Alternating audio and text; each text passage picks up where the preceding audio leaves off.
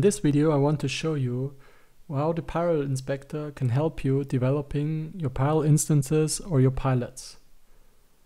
The Piral Inspector is a free browser extension that at the moment is shipped for Google Chrome, Opera and Firefox. We'll have a look at the experience in all of these three browsers. Let's start here in Chrome. The Piral Inspector has to be installed via the Chrome App Store. If you installed it successfully, you can find it in your Chrome extensions.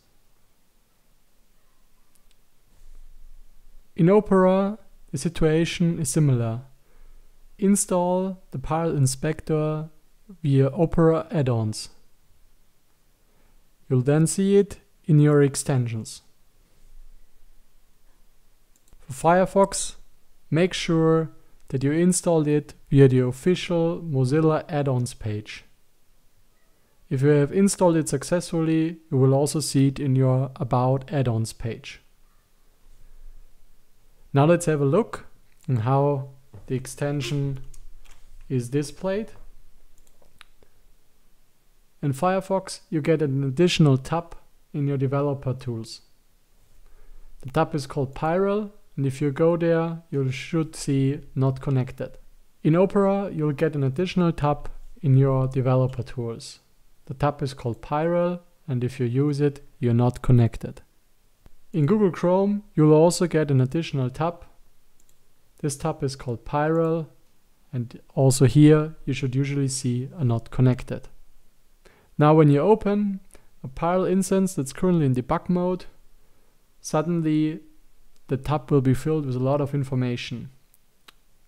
You will see the name of the current Piral instance, its version, but you also see things like the available pilets and the registered routes.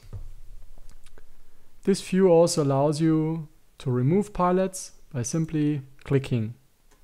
It doesn't only remove a tile here, it really removes the full pilet. Looking at this page, you see that we have here a link towards the Bundesliga. Here is a tile with the Bundesliga. That comes from Soccer Sample. I can just remove this. Now if I want to bring it back, I just need to know the address. So using now an address of this pilet, I can just bring it back, and I now loaded it as the last pilet. Likewise, I can use the URLs. All the URLs that are registered can be used. And if the URLs have some parameters, a dialog will open that allows you to enter the value for it. This is a great way to also ensure how your application is behaving if you type something invalid. For instance, using a not found URL here, we should get the page not found. In Firefox, the situation is the same. Let's try here loading a full feed. So I have entered the address that leads to the feed we used in the tutorials video series. We know that there is only a single pilot in there. It was called My Pilot, and here it is now. Finally, here in Opera, I want to demonstrate what happens if we just remove a pilot that we are currently using. Let's say we are at the news page that's coming from the news pilot. Just removing it will now be a page not found because we unregistered this page.